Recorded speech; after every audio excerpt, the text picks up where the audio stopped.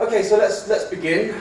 First presenter is Alberto Simeoni. Alberto's from the European, from CEN, which is the European Standardization Body, and he'll be talking about how the e-cigarette industry will set standards using European Technical Committee 437. So Alberto, I will... Thank you. Good morning, everybody. So first, I want to thank the organizers for the opportunity to present what we do. So, I work in the innovation department at CEN-CENELEC. CEN-CENELEC are two, there's a problem with to scroll it down. Maybe we can use this.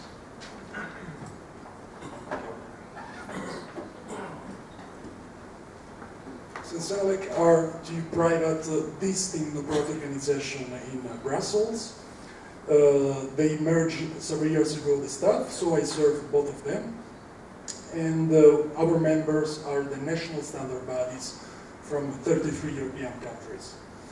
There is also a third European body for standardization. It is ETSI, it's about communication, telecommunications, and we form the three officially recognized standard bodies in Europe. So there is a specific regulation on standardization that recognizes our role.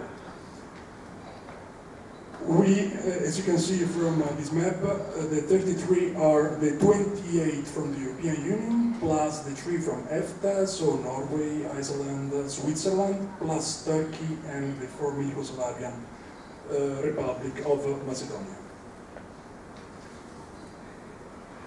Maybe you are familiar with one of these symbols. These are our national standard bodies. So they provide the technical expertise for our work. So these are the body that you should be in contact with if you are interested in standardization.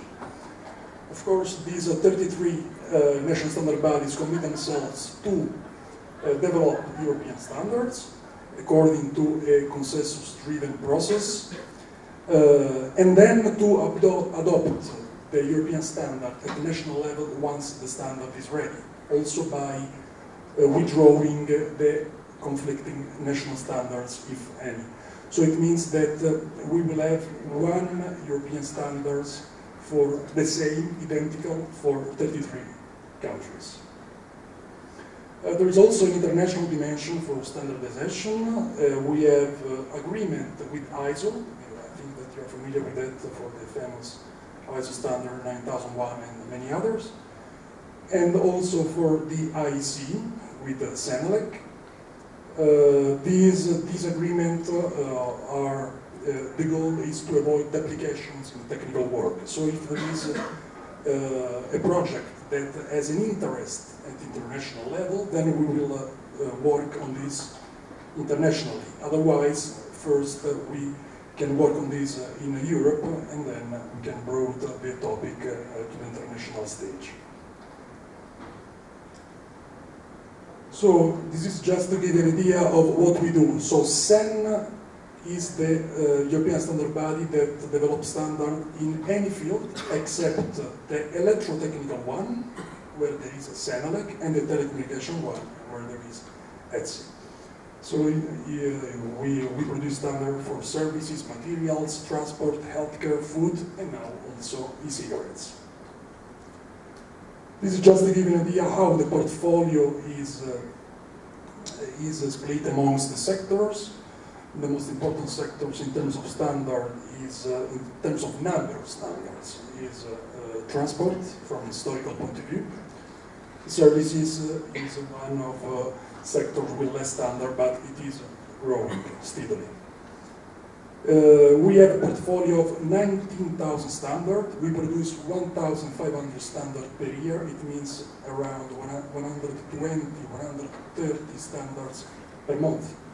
And our staff is only of 85 people. So it means that we have a process that, thanks to the cooperation of the national standard bodies, let us produce this kind of number. Briefly, definition of standard, because it's not always a very clear known concept. So standards is a document that prescribes technical requirements for product, process, service, adopted by a recognized standardization body for repeated and continuous application, with which compliance is not compulsory. In bold, the main words. So standards are about technical requirements. So there is no, in standards you will not find social issues, you will not find historical topics, but it's all about technical requirements for products, service, process, and system. And the main characteristic of standards is that they are voluntary. Of course, we are private organizations, so we don't produce laws, we don't produce regulation. We produce voluntary standards. Sometimes, because of the reference of the standards in the law, then standards can achieve a higher level of binding force. And standards can be called standards only those documents adopted by recognized bodies, because we, as a CEN-CENELEC, as European standards, we have in place process and procedures that assure that the standards follow a transparent, open process, and therefore there is a consensus-driven process that takes into account the needs of all the stakeholders. So therefore, when we speak about international standard, we mean a standard adopted by international organization, the one you saw before, European standard, only the standard we produce, CEN-CENELEC, of course, and national standards, the standards that are produced by our national members. I'd like to give also an informal definition of standard is the best technical reference document on which stakeholders can agree. So we can standardize on everything if there are stakeholders that need the standard and if they can agree on the content of the standard. So benefits. In this first slide, I put the three most relevant for this event. Standards help companies to self-regulate their business and comply with European and national legislation, improve the quality and safety of products and services, increase confidence of consumers and social communities in products and services. Other benefits, they also enhance the accessibility of elderly people or people with disabilities, improve the safety of workers, promote environmental safety and sustainability. Maybe also the environmental safety can have some aspect related to this, to the cigarette business. Increase effectiveness, efficiency, and allow company to save money. So how does it work in the process? This is very important because things are moving fastly. From the 22nd of June, we will have the first kickoff meeting of the Technical Committee on e-cigarette. So how does it work? Once that the European Technical Committee, so what you can see, that you can read that CEN TC is established, then at the national level, in the national standard bodies, some national mirror committees are created. The national mirror committees is the place where all the national stakeholders gather together, they agree on a national position, they nominate some delegates that go to the European Technical Committee in order to present and discuss with the other delegates from the other European national standard bodies to discuss about the content of the standard. And then, of course, they have to report back to the National Mirror Committee what are the outcomes of the meetings. So the Technical Committee is the big circle in the middle, is where decisions are taken. And so this is where the national delegates go and discuss and decide and they vote. But for writing the standards, working groups are created. As many working groups, as many different topics are needed. So it means that for the CEN TC on electronic cigarettes, maybe several working groups will be created. I say maybe because since the kickoff meeting is on the 22nd of June, I cannot give anything for granted. So everything will be discussed. We are really at the right moment. So the process, now we are in the stage one. So we have just had a proposal. Then in the working groups, they will, you will write the standard.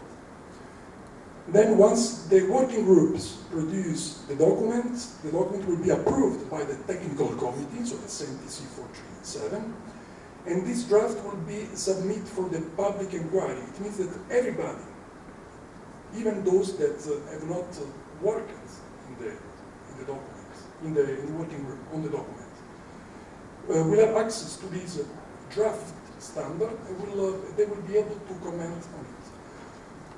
So the comment will be considered in the technical committee, and then finally the final text will be submitted for the formal vote. Once the formal vote is, if it will be positive, of course there is always, the technical committee must always try to get the unanimity of stakeholders. If it is not possible, consensus is given by the number of 71% of positive votes cast. And then, hopefully, stage 6 publication. So we will have a new EN with a number, and this will be adopted nationally by 3 months or 6 months, it depends on the specific cases, by the national standard bodies. And so it will become, for instance, the DIN EN, the number in Germany, the NF EN in France, UNI EN in Italy, but it's always the same identical standard. So, CEN TC 437. Since in the recent years, as you know better than me, there was a boom in this business. So a need raised by the companies on to enhance the safety requirements of these products. The same need was felt by the European institutions. So in the new product, in the new tobacco product directive, there is a reference on the electronic cigarettes. They are covered. So the reference, and so in the Article 20, there is a clear mention of technical standards for the refill mechanism. So there is already in the legislator the idea to delegate the European standard body to provide technical standards in this field, in order to help legislator to regulate this market. And so this brought the stakeholders, and particular thanks go to ICITA in UK, that via PSI, and FIVAPE in France, via FNOR, they were the promoters of the setup of this CEN technical committee. This CEN technical committee was approved in January 2015, so we have officially CEN TC 437. The scope is the standardization in the field of electronic cigarettes and related e-liquids. The secretariat is for AFNOR, the French standard bodies. And the kickoff meeting is the 22nd of June. It means that in this meeting, a chair will be appointed, and the business plan will be approved. Business plan approved means also the work program will be approved, so it means that then the work will start, and we hope that everything will go fast. They will go fast if there will be consensus amongst all the stakeholders on the content of the standards. At the moment, the proposed work program, please consider this absolutely provisional because it has to be approved on the 22nd of June.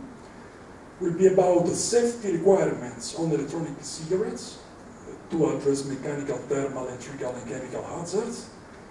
Safety requirements for the e-liquids, components including nicotine and formaldehyde and their thresholds, blacklist the components, heavy metals, etc.